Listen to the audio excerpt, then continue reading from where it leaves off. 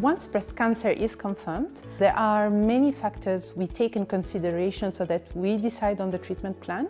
When I say we, it's a multidisciplinary team decision. So you might be seeing one face in the clinic, but then you need to know that there is a whole team on the background working on the same case. It's a multidisciplinary approach, and we take in consideration the risk factors of the patient. So we usually look at the age, the tumor size, the lymph node involvement, yes or no, the extent of the disease, but then also the biology of the breast cancer. So it's not one size fits all. Every patient is unique, and our approach will be really tailored based on that specific patient. Depending on the biology of the breast cancer, we will be using different treatment options. We can use chemotherapy, which is an intravenous infusion that will try and stop any rapidly multiplying cells. We can also use some oral tablets, the endocrine therapy or the hormonal treatment as commonly known, that will block specifically the hormone receptors that can be expressed by the tumor.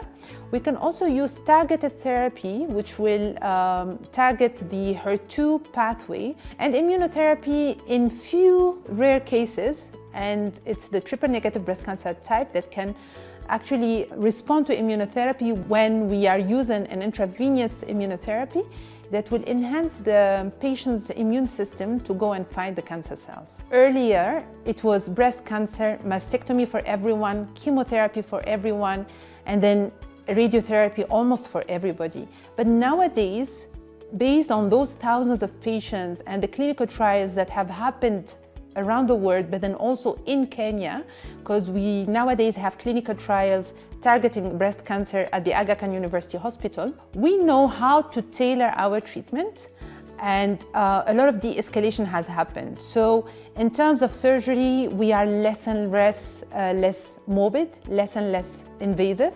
So we do breast conservation surgeries more often than before.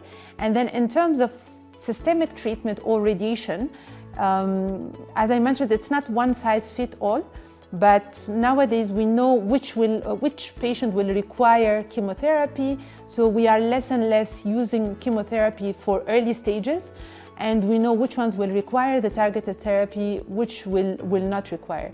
So it's more towards the precision oncology type of approach, and then for each specific patient and subtype of breast cancer, we have a unique kind of approach and a unique kind of treatment plan. It has been proven that having a healthy lifestyle does improve managing the side effects during the treatment, but then it does significantly increase the survivorship of the patients. And when I say lifestyle, what we usually advise our patients in the clinic is to have a healthy diet, which will be low in carbohydrate, rich in fibers, vegetables and fruits, and then trying to consider natural food rather than genetically modified food or processed food.